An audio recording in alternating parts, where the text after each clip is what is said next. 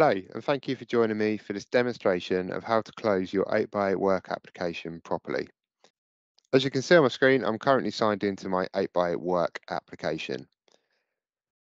Now, to close the application, I could just press the close option in the top right-hand corner of the screen.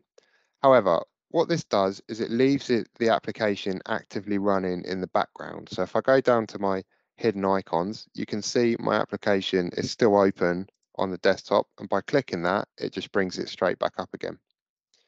To properly close this application, what we need to do is select your avatar in the top left-hand corner of the screen and then go down to Quit.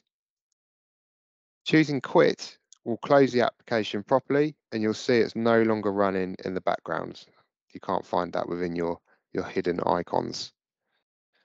Once you want to reopen the application again, you're just going to find your application, and you'll see that then properly loads the application, and we're now able to make and receive our calls again.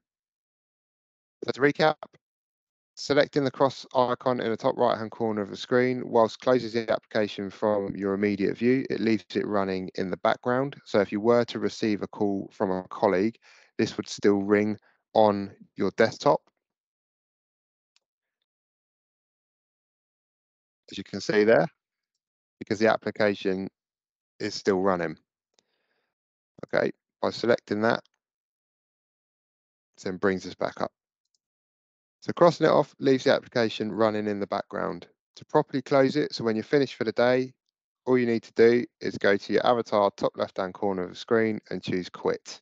This will then properly shut all processes on that 8x8 work application.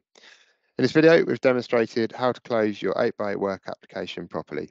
Thank you for watching this demonstration.